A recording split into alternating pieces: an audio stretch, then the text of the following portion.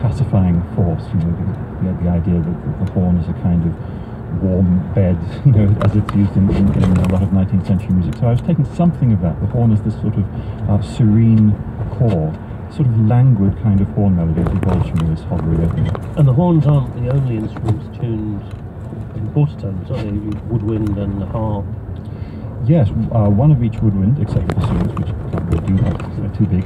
So one oboe, one clarinet, one flute, and alto flute are tuned down a quarter tone, third trumpet, two of the horns, and half of the strings as well, except for double basses, are tuned down a quarter tone. And the double basses play harmonics?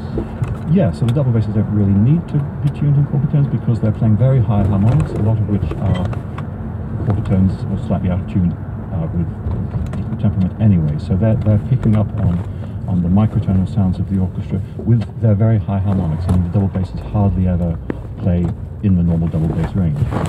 And there's a lot of metallic percussion and a bass drum. That's right. I wanted to restrict the amount of percussion simply because I think that's one area where a contemporary composer can get carried away with all this barrage of percussion, and one can end up relying on it too much, I think. So I was deliberately restrictive about the percussion, using 8 tam-tams of various sizes, 2 thunder sheets, a water tam-tam, and the only non-metal instrument is the bass drum. And it's just this gong-based, tam-tam-based cloud of activity that emerges from time to time. But a very rich spectrum. You know, speaking of quarter tones and the harmonic series, with the metal percussion, you've got this whole inharmonic spectrum with pitches in there that are not in the normal harmonic spectrum that we used to. Certainly not in the harmonic spectrum of a horn or strings.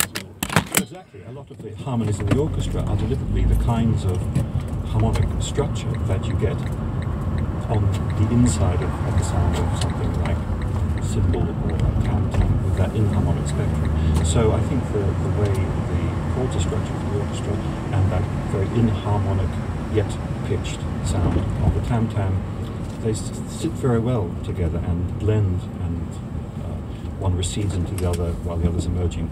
I think that all works really well precisely because of that feature you mentioned, the inharmonic spectrum of the tam-tams, and there are so many tam-tams of different sizes, and you can play them with different sticks and in different places on the tam-tam, same with the thunder sheet.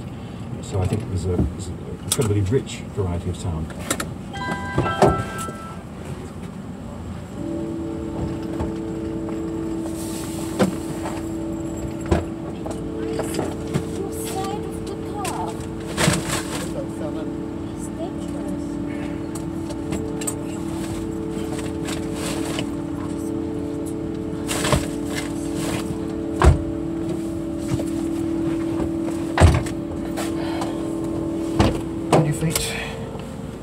Mind your feet.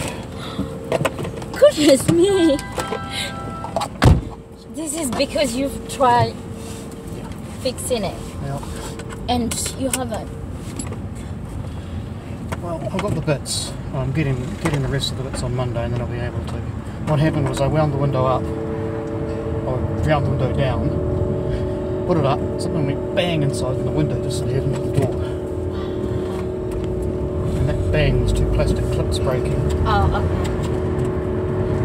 So how did you do it? Like, showing flip, smell me.